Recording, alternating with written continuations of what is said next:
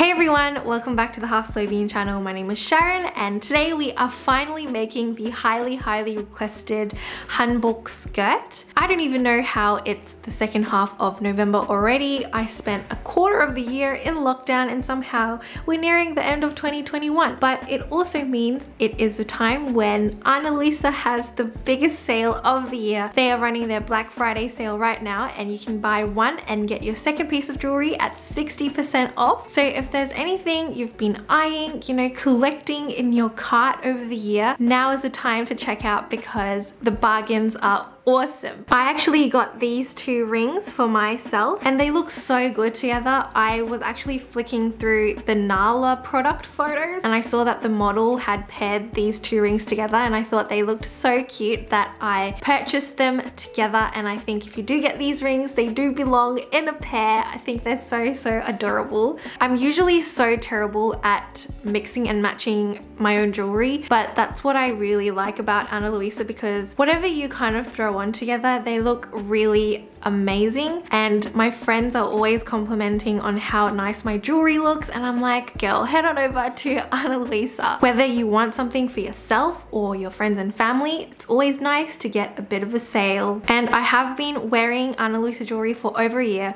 so 100% they are amazing quality. And these safety pin earrings are also one of my all-time favorites and they go so well together as well. Ana Luisa is running this sale between the 18th and the 29th of November, so you've got approximately 2 weeks-ish to take advantage, seize the opportunity of this sale where you can buy one and get the second one at 60% off. And I would really appreciate if you could go through my link if you do decide to have a browse of their website, so Ana Luisa knows that I sent you. But thank you so much, Ana Luisa, for sponsoring today's video, and let's get right into the tutorial. There are 3 ingredients. No, that's not the right word.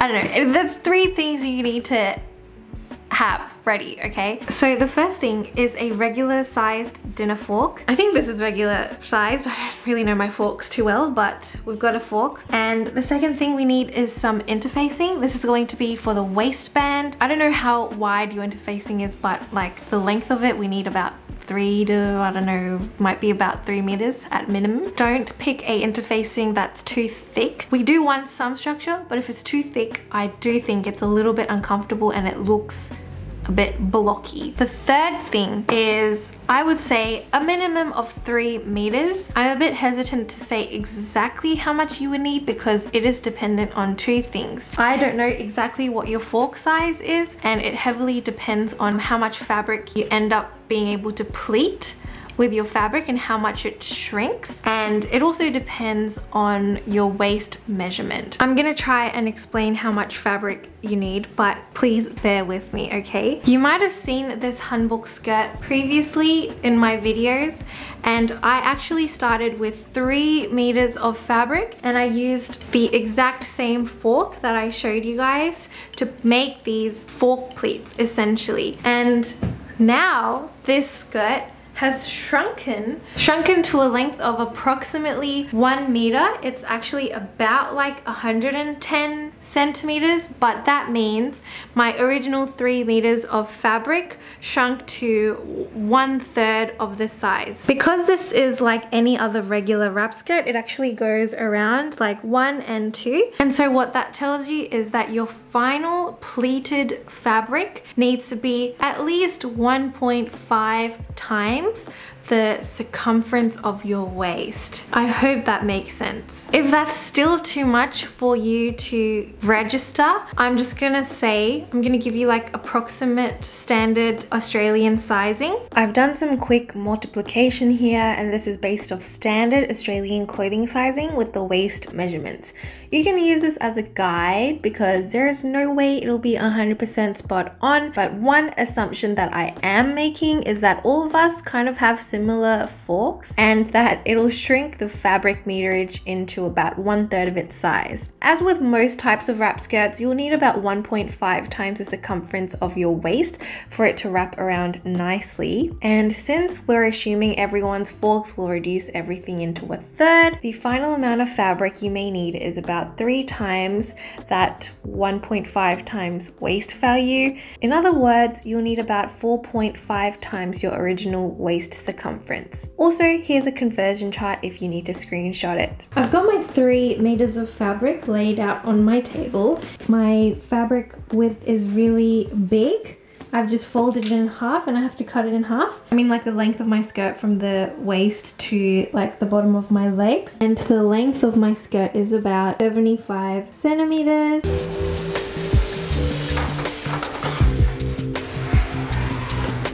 I've got it on my highest stitch length because we're just gonna baste it. I'm gonna grab my fork and maybe start about 5 centimeters from the edge there. Actually, maybe like about 10 centimeters. And so there's my first pleat. And just keep going. On the last prong, go around. Always make sure the pleats are always in one direction.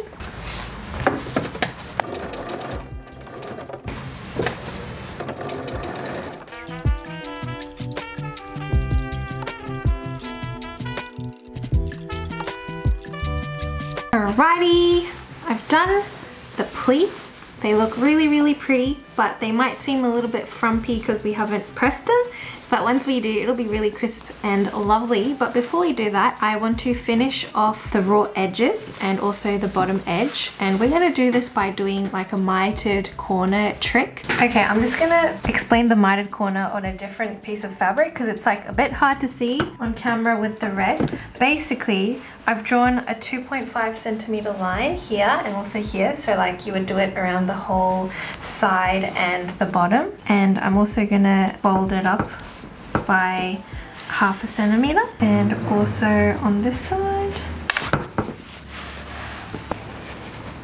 Then I'm gonna fold it up to the line that we drew. You can do the same. So we've got creases going all around here, and so now we wanna fold it in the corner. So in that second crease, so this is our crease, first crease that we ironed, and here is our second crease that we ironed. We want to make it perpendicular. We draw a line here, 90-degree angles with this diagonal. I'm gonna fold this part back. So that line here, on that line, I want to snip this, flip everything out. We have a wonderful mitered corner.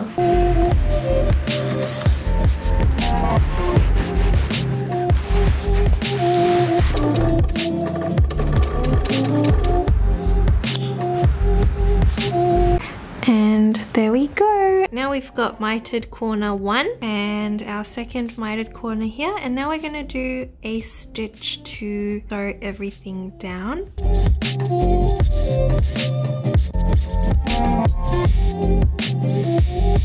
Okie dokie, so we have the pleat. I gave them a little bit of a press so they're a little bit more crisp now. Finished the bottom hem.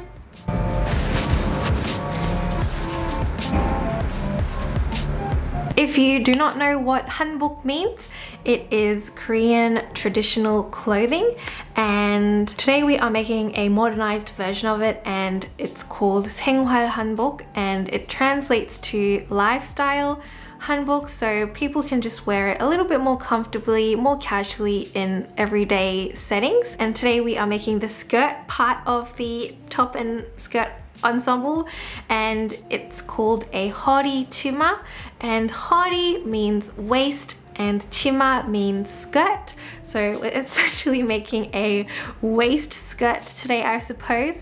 And it's a really if very simplified, it's basically a wrap skirt with pleats, a pleated wrap skirt, I suppose. It's really not that difficult. So if you're interested in making Korean clothing or appreciating Korean culture, I hope this is helpful. Measure how long your final skirt length, or not length, waist circumference, how long the pleats have become. For me, it's 106 centimeters, and keep in mind this number because we're gonna need it in the next part of how we draft the waistband pattern. Okay, let's say this is our final skirt. I know this diagram is so atrocious, but I do want the waistband to be 8 centimeters tall, so let's make a pattern together. We're essentially making a giant bias tape, or like a thick bias tape. First of all, we need the waistband to be at least 8 centimeters for the front and back, and it'll be folded. And then we want to add 1 centimeter to the top and the bottom for a seam allowance. You would remember that when I just measured my skirt before, I got a final width of 106 centimeters.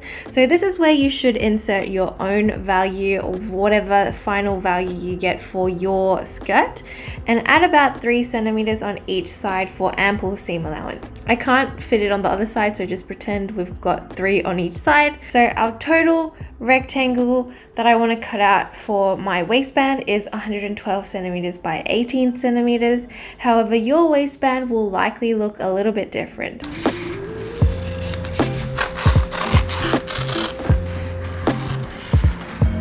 I want to cut out the exact same piece in my interfacing.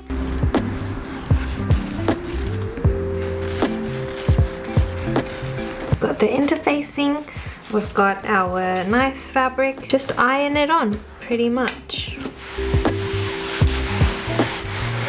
Now that my interfacing's all on, I just want to fold it in half and give it a press. We're basically making a giant bias tape.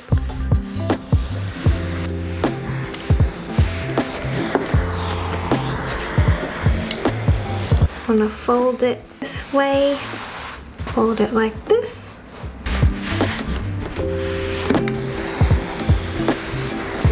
If you didn't know, bias tape usually has one side that is like the tiniest bit larger than the other side. That's why we did the fold like over the entire band, so that we can get the one side a little bit bigger than this side. The side that is slightly bigger will go on the inside of the skirt. So hold it up so that the inside part is facing you and the outer part is on the front, just as how it would be on the skirt. And measure. Instead of cutting exactly where this line falls, we actually want to cut a little bit smaller actually. So about 5 or like 4 centimeters smaller. Mark here. And that actually allows you to tighten the skirt if you ever feel like the skirt is a little bit loose. And I'm actually gonna cut this band right where we marked it. One very short waistband and one long waistband. This is my longer piece. I'm opening it back up. And here's our short piece. Let me open it up and place it on top. I know we haven't made the straps yet, but I basically know that I want them to be 3 centimeters thick. So we also need the holes in our skirt through the waistband, because it's a wrap skirt with a tie, to be 3 centimeters. So remember, each width is 8 centimeters. And so to create a hole of 3 centimeters, we should mark 2.5 centimeters here. Oh my god, my pen's not working. 2.5 here. I'll mark 2.5 centimeters here. Same thing for this side. Mark 2.5 centimeters here. Mark 2.5 centimeters here. So pretty much this gap is 3 centimeters and this gap is also 3 centimeters. We want to draw a straight line, and we will draw a line where we're going to sew. Since this is the hole, don't draw a line here. Draw a line down the middle, draw a line down here. And now this tells us where we actually want to sew when we sew down this line. Skip this area because that's our holes.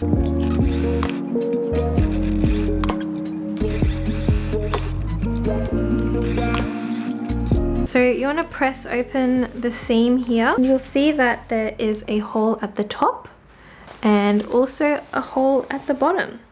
So now our waistband's back in half, and this hole should go through both sides of our waistband. And to keep it from, you know, moving about, I'm going to do a top stitch around this hole.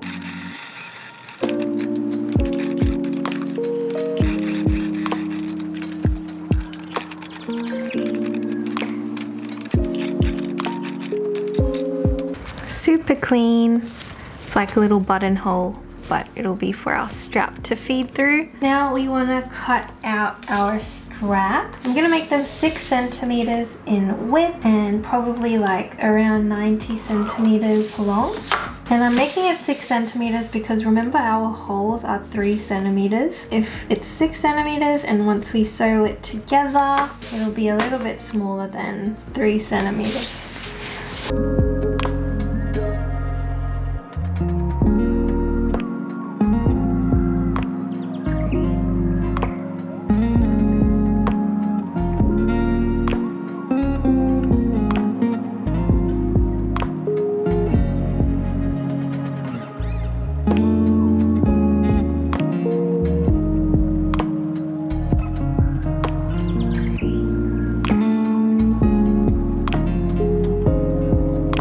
Okay, waistband, the right side, and I'm gonna wedge this tie that we just made and pop that right in the middle there.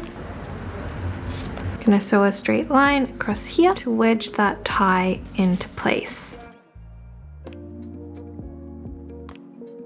Finally, we are attaching the waistband to the actual skirt. I'm just gonna sew along the whole way, like across the entire skirt, and then flip it out and top stitch down.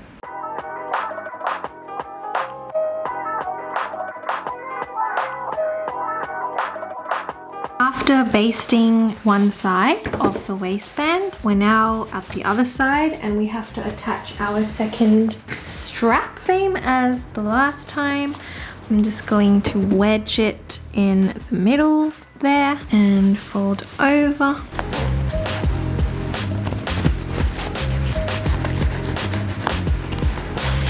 Going to sew on that line that I just drew.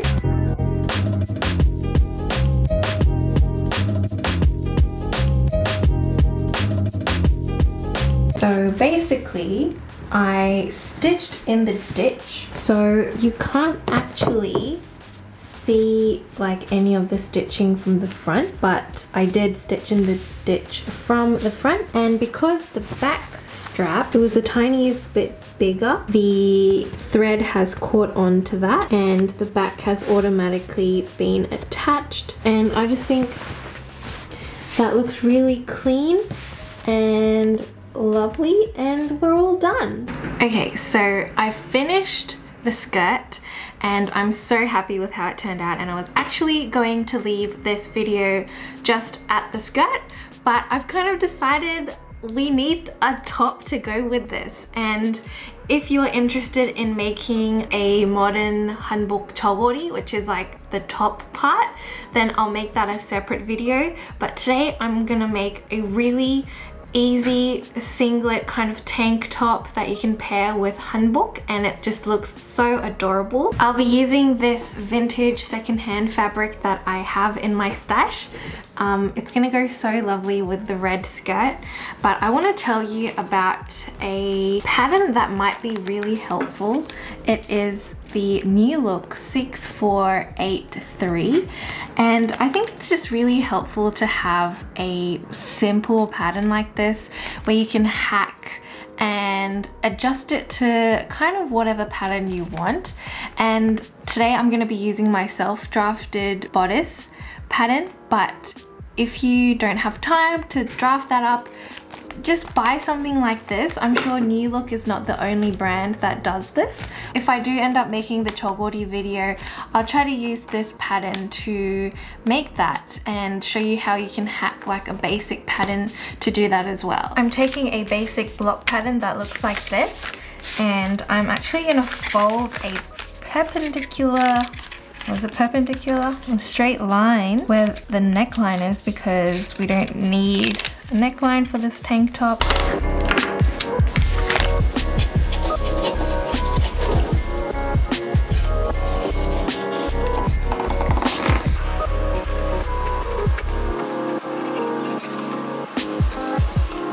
Now I'm gonna cut out some straps.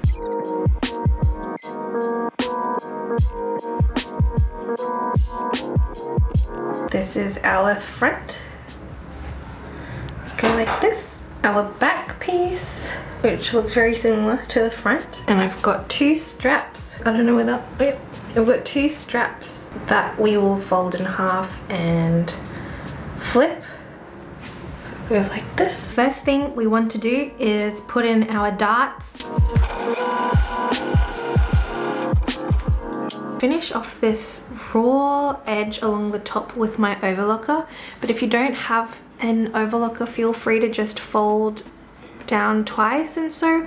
Alternatively, you can use a zigzag stitch on your regular machine.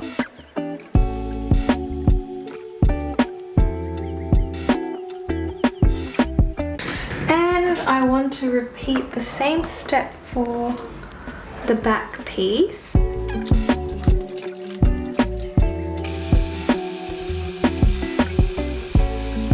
Fold this down either once or twice depending on whether or not you choose to use an overlocker. And the exact same thing with the front piece. Now we want to connect the front and back together by the side seams.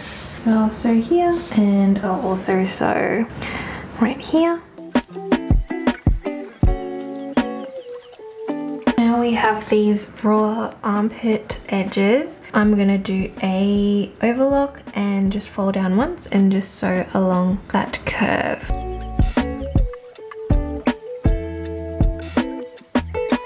I'm just gonna finish off the bottom of the top. You can finish it however you want to, like a double fold, and sew down so it's not a raw edge anymore. To make the straps, this is an 8 centimeter by 25 centimeter strip. I might have to shorten it because my shoulders are very shallow. What's the word? But yeah, we just want to fold it in half, sew along here so it's like a little tube, and we'll flip it out and stick it onto our top.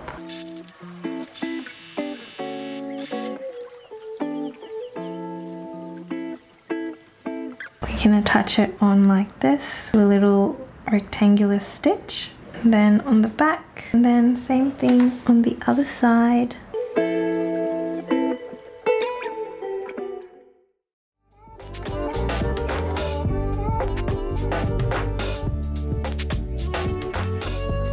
I really love hanbok so much, and slowly I'm adding more and more modernized traditional clothing pieces to my wardrobe, and I think the skirt looks really beautiful. The top is so cute for summer as well. I love these skirts because you could pair them with pretty much any top and you have a really cute outfit, and you can also make them shorter if you want to. Check out Ana Luisa's massive Black Friday sale right now with buy one get the second at 60% off. Let me know what you think of the outfit, and thank you so much for watching. I'll see you very soon in the next video.